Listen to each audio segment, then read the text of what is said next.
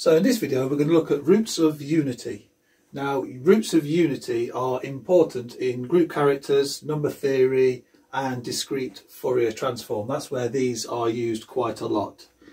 Now roots of unity, they are found by looking at the solution for a particular polynomial. So that is z to the power of n minus 1 equals 0. Now here n is a positive integer, so n is in the positive integers. So the solutions to this will give us our roots of unity.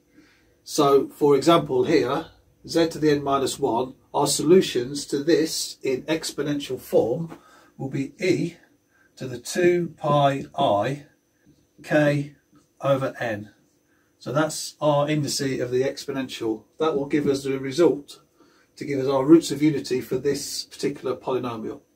Now another way we can write that is writing cosine of 2 pi k over n plus I sine 2 pi k over n. That will also be the way of finding our roots of unity for this. Okay, so here our k, we've got a new value here, so k is basically 0, 1 all the way up to n minus 1. So that's what we've got to find our roots of unity. Okay, now what we want to look at now is look at an example of our roots of unity, and then what we'll do is we'll see how we find our primitive roots of unity. Okay, so for n equals 6, let's have a look at the exponential form of this solution. That's going to be quicker to work with than using this Euler identity. So for n equals 6, our k is from 0 to 5. Let's just write them all down. So we've got e to the 2 pi I 0 over 6, e to the 2 pi I 1 over 6, e to the 2 pi I 2 over 6, e to the 2 pi I 3 over 6, e to the 2 pi I 4 over 6, and finally e to the 2 pi I 5 over 6. Now it's important to look at them in this way when trying to see which one of these will form something called the primitive root of unity. Now a primitive root of unity, if we look in terms of k and n, what we want is the greatest common divisor of k and n to be just 1. So basically we want k and n to be co-prime. Now if we look along here and see where k and n is co-prime, they will be examples of the primitive roots of unity for, in this case, z to the 6 minus 1. So here, let's just write this z to the 6 minus 1. That's kind of what we're looking at the moment. So this one here, 0, that's not a primitive root of unity. 1 and 6 are co-prime, so that's primitive. 2 and 6 is not, 3 and 6 is not, 4 and 6 is not, so these are not primitive.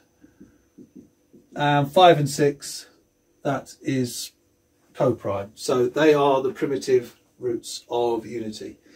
So if I write these down here now, so now we've got e to the 2 pi I over 6, and this one here we've got e, well here we've got 5 2s are 10, so that's 10 pi I over 6.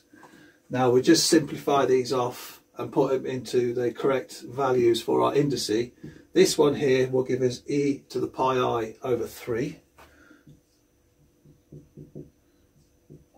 And this one here, now 10 pi I over 6, as we've got 6 in our denominator of our indice, if you subtract 12, we'll get e to the minus 2 pi I over 6, which gives us our conjugate of this one, which is e to the minus pi I over 3. So these will be our primitive roots of the solution when n equals 6. Now one interesting characteristic we will notice from this is if k and n have to be co-prime, that means then when n is a prime number, all of our terms here will be primitive roots. So all of them will be primitive roots. So if n is prime,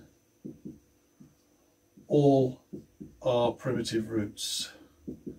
And that will be except for when k equals 0. Okay, right. Now what I'm going to do here now, I'm going to take this off the board and we're going to look at the relationship between roots of unity and cyclotomic polynomials. Okay. Okay, so let's have a look at now the relationship between roots of unity and cyclotomic polynomials. Now let's have a look at here for n equals 6 as we did in the previous example. So for n equals 6, we want to know the cyclotomic polynomial for z to the power of 6 minus 1 equals 0. So z to the 6 minus 1 equals 0. Now if we factor this out, we'll get z minus 1, because we know positive 1 is a solution to this equation, and also negative 1 is a solution to this equation. So we write z plus 1, and then we'll get z squared plus z plus 1, and z squared minus z plus 1. So that would be our cyclotomic polynomial representation of this one here for n equals 6. So let's just look with this for the moment. Now what we're looking for here is the solutions to this when this equals 0. Okay, so we've got z minus 1 equals 0. We've got z plus 1 equals 0. And we've got z squared plus z plus 1 equals 0. And z squared minus z plus 1 equals 0. Okay, well, first two are pretty straightforward.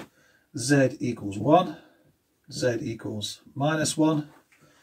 And then here we will get, for this one, we will get z equals minus a half, and then plus or minus the square root of minus 3 over 2. And then for this one, into the quadratic formula, we get z equals 1/2 plus or minus square root of minus 3 over 2.